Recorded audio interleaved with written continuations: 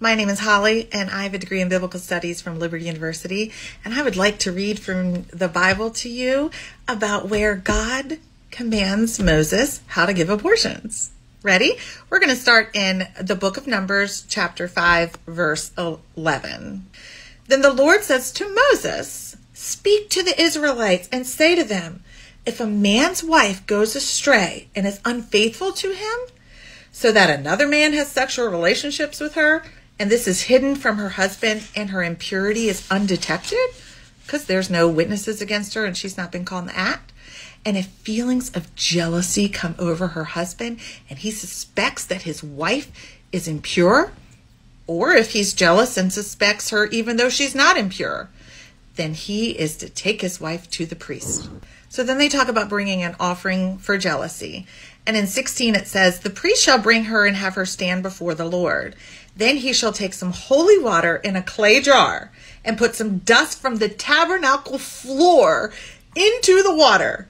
After the priest has had the woman stand before the Lord, she shall loosen her hair and place it in her hands, and the reminder offering, the jealousy offering, while he himself holds the bitter waters that bring a curse.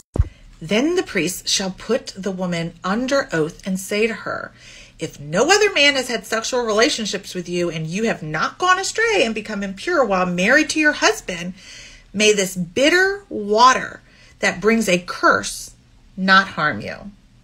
But if you have gone astray while married to your husband and you have made yourself impure by having sexual relationships with a man other than your husband, here the priest is to put the woman under this curse.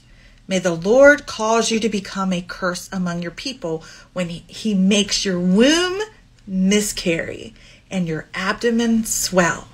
May this water that brings a curse enter your body so that your abdomen swells or your womb miscarries."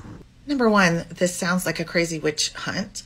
But number two, God himself told Moses to give abortions. So before we go judging people and calling them murderers, just remember, this was God's idea.